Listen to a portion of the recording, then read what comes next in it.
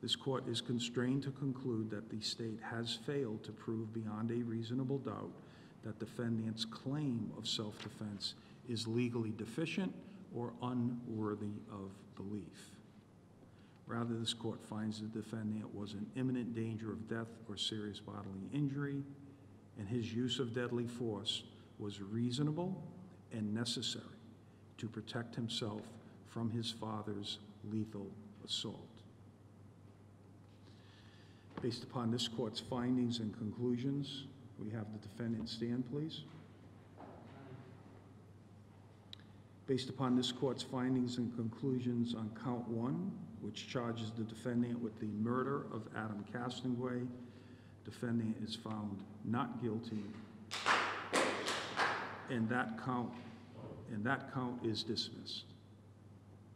On count 2, which charges defendant with discharge of a firearm while in the commission of a crime of violence, defendant is found not guilty, and this count is dismissed.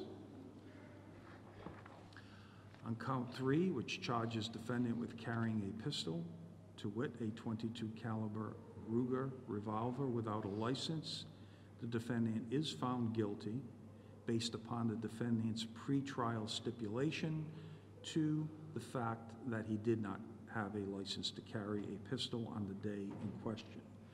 On count 4, which charges defendant with discharge of a firearm within the compact part of the city of Woonsocket, defendant is found not guilty, and this count is dismissed.